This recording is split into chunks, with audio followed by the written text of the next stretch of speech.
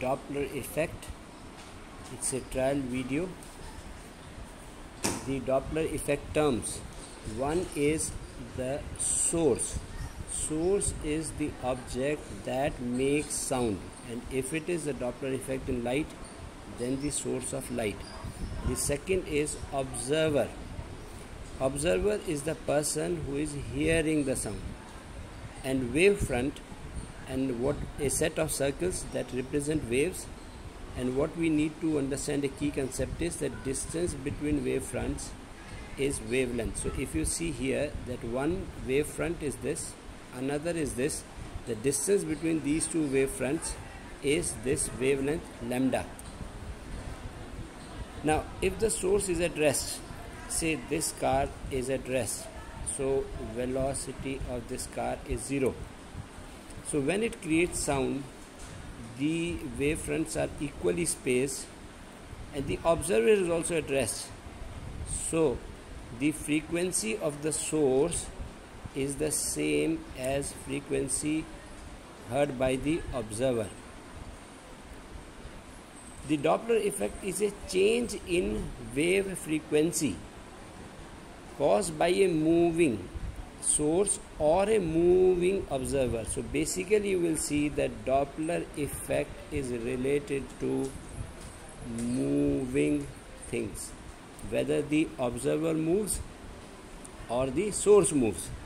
Now when a source is moving and it's moving this side, then you see that these wavelengths, they are getting closer to each other. So you see that small wavelength this side, and if you use this equation V is equal to frequency into wavelength, then you will see that the frequency will increase. Whereas if you see this person, the source is moving away from it, so these circles are widely separated, which will result in long wavelength, and long wavelength will mean low frequency. Now if you are understanding this diagram, you need to answer few questions.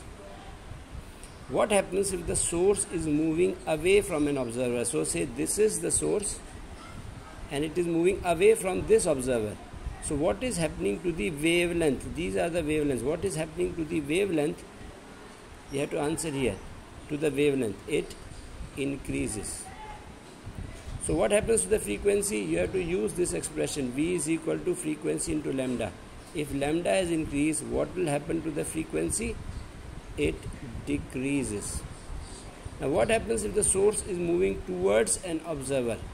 So towards an observer, this is the one, this case. So you see that wavelengths, circles, they are getting closer to each other. And if you remember that previous definition, that distance between these circles is the wavelength. So what is happening to the wavelength? Wavelength in this case decreases. And what happens to the frequency? Frequency increases. Now this is the expression for the apparent frequency, which is heard by the observer in terms of the actual frequency.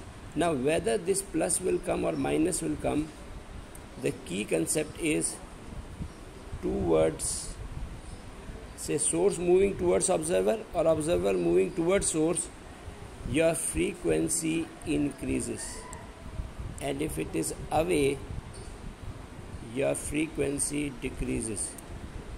So whether to put a plus sign or a minus sign, this is the key which will decide whether a plus sign or minus sign. Now based on it, we are writing two conditions: source moving towards observer, so frequency should increase. So in the denominator you get a minus sign, so that this term is bigger than this term. Now source moving away from an observer, decrease frequency, so in the denominator there will be plus sign, so that this quantity is lower than this quantity.